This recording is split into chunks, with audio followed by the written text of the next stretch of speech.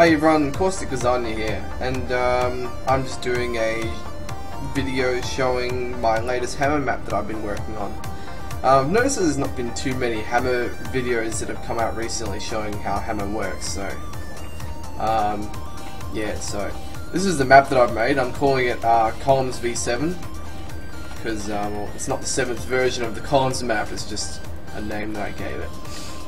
So basically what I've got going on here, I've just got a simple 2-room map that I'll eventually expand, and if I go out you'll see that I've got all node drawer outside to minimize the amount of memory that the map uses, and I'm streamlining it as much as possible.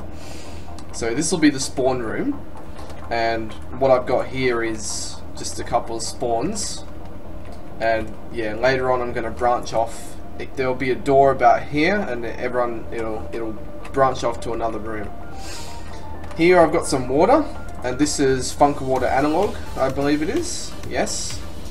And even though I've been trying to get reflection working, it is not working at all. Like, when I go into the game, it just does not.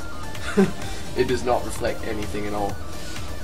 And over here, I've got controls to lower the water level down to the seabed, or just the dirt floor.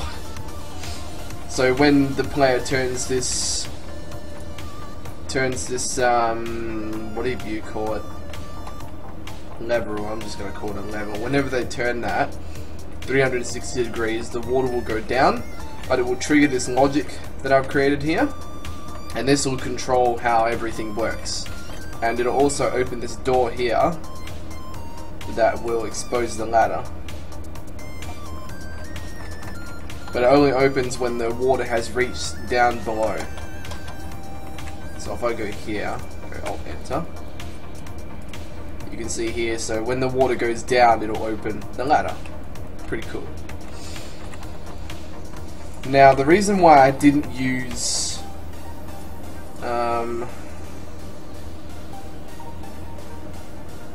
the reason why I didn't use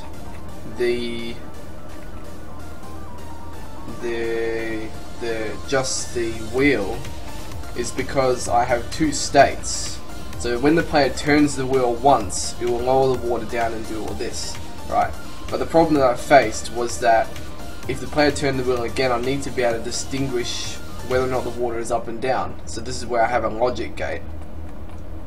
So what happens here is when the wheel is turned, it will call the logic, which will then lock itself, and it will unlock after 5 seconds to prevent spamming, and then it will trigger this logic, which then once the logic is closed and it's protruding from the wall, it will tell the water to come up, and if it's open, it will tell the water to go down, and when it is fully closed, it will close the ladder cover.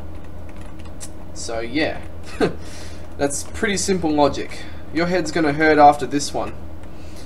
Over here, we've got an elevator, which I've been spending the proper English. I've been spending the last, 3-4 hours plus most of yesterday working on to get the logic working correctly. So basically what happens here is the elevator starts at the bottom of the shaft, and when you press the button, the elevator will close any of the... If the doors are open at the bottom here on this bottom room, it will automatically close the doors here and the one on the elevator car, and it will send the elevator to the top. When the elevator opens, or when it arrives at the top, it will open both doors, and they'll stay open until the player presses either of the buttons in here. But when it reaches the top, also to prevent players from locking themselves inside the elevator or locking players out, it actually disables the top buttons here, and it will also disable this button as well to stop players from messing around with the door. I'll have to show you this in-game because it is too complex to explain. Alright, here we are on Columns V7. This is what the final map will look like in Gary's mod. So here we go. If I press this button, it is a bit messed up.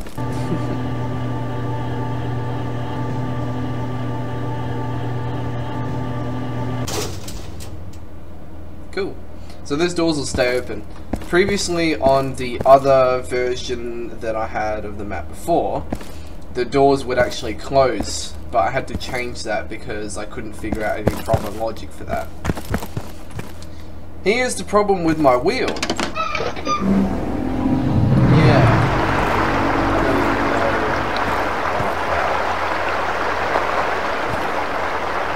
Well, there you go. Oh, I think I've still missed it. Press. That button is actually supposed to be hidden out off the map, somewhere like that. And there you go. That's what happens. Ouch.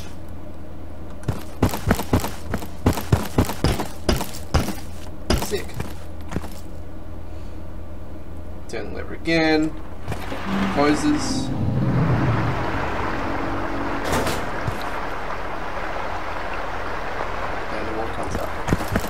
Alright, so this elevator was not easy to make. Alright, so if I try to press this, it won't do anything. Same here, it won't do anything. So I gotta press the down button.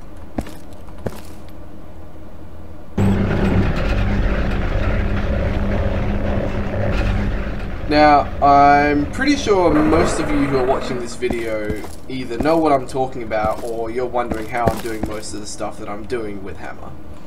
So that button's also locked as well, and this one should also be locked.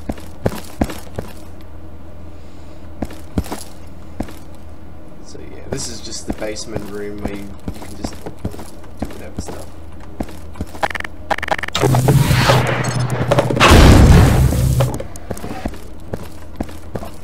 For once it's actually playing the correct sound.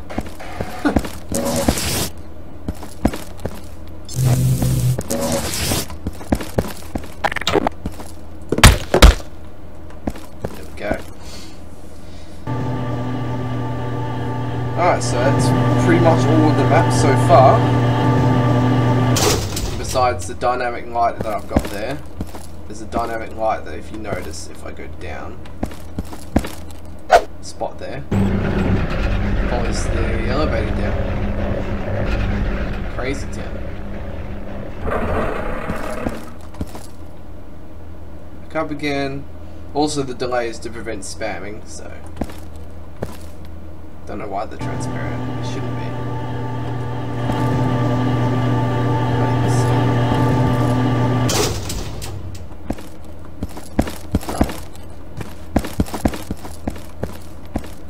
See, that's the exact same texture there and there, but they're not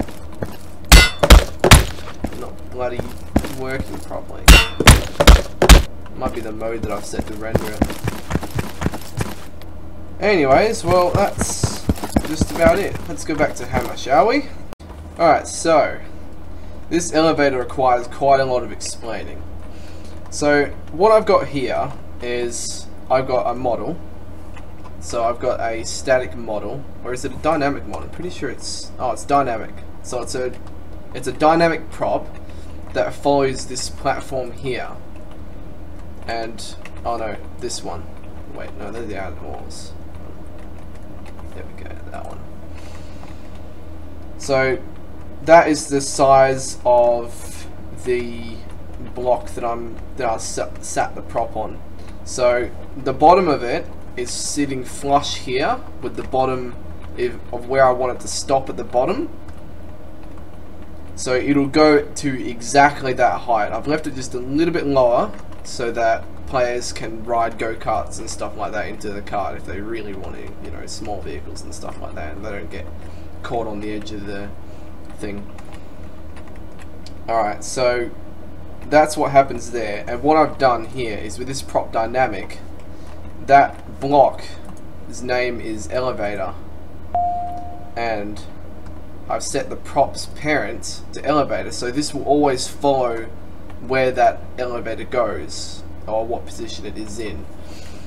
And I've also done the same here for these buttons. They are also parented to the elevator, the same with this door here, but not the outer one. So they'll move wherever that moves. Alright, now This is the logic for the elevator. This controls the entire elevator. So what actually happens is when that platform, on fully closed, is when the elevator rises to the top. On fully open is when it goes down. So when it is fully closed, it will lock the top elevator button. Then it will lock the top button here. It will open the elevator doors after 1 second. Now keep in mind, this is when it's actually hit the top and it's stopped. So after 1 second, it will open both of the doors. Then it will unlock after 5 seconds the bottom button here and the bottom button down on the lower platform down there. Right. So yeah. And basically what happens is when it gets to the top, it'll do the exact opposite. So when it's fully open, it'll do the... I'm gonna go back. So that button and the one down there, it will lock. See how it's got the condition lock. And then the elevator's on the bottom, once again the 1 second open, and the top ones can go up, it'll unlock. Now to set these up properly, you need to have, each object needs a name. So these are the elevator doors, these have elevator buttons, and that's also the elevator top button. And to create a new event, you just go add, and Hammer will tell you if the event's not correctly defined like this. That symbol means events triggers going into the object via inputs and outputs here, but it's telling me there's an error, so that won't compile properly. So if I want to make when the elevator reaches the top on fully closed, I want the water object to laugh at me. No, I'm only kidding. I'll make it open. Alright, and I can set an optional delay of seconds by 1 if I want it, or 947, whatever. If you really want to do that. Alright, you can set an optional parameter. This is where it gets interesting. Alright, so if I want to do on fully closed, and I do, for example, the elevator doors, I want to do set animation. Now this elevator door model has 3 animations, which is the close animation, the idle animation, and the open animation. Right. So what you need to do here, okay, you can stop playing now. Silly doors.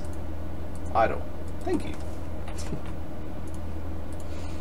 Now, if I want to do, I didn't just define a new one, did I? I have. I've done the exact same thing. Alright, cool. So what you would do is you'd enter the name of the animation. So here the name of the animation is open, otherwise it's closed, otherwise it's idle. So you enter that here. You want it to close or open, whatever you want to happen. I'm going to delete that because I'll stuff up the logic. And that's basically what I've done here for the doors.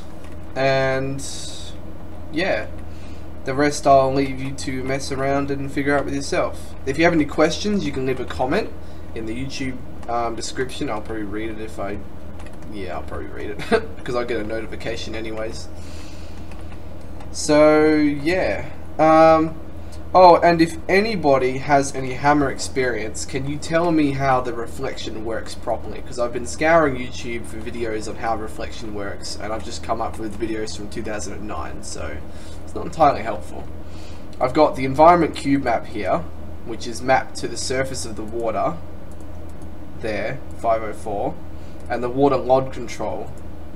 I'm not sure too much what that does, but that'd be distance camera. Oh, so that controls visibility. And there we go.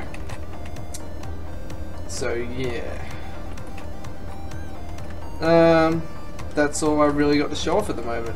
I'll do another YouTube series on how to make a proper hammer map. When I make my next map, I will do a video showing the process that I go through making the map, and I will show you how to set up hammer and do everything like that. In fact, you know what, I might even do it after this video just because I feel like doing it. So until next time, this has been CausticLasagne, and I'll see you guys in the next video.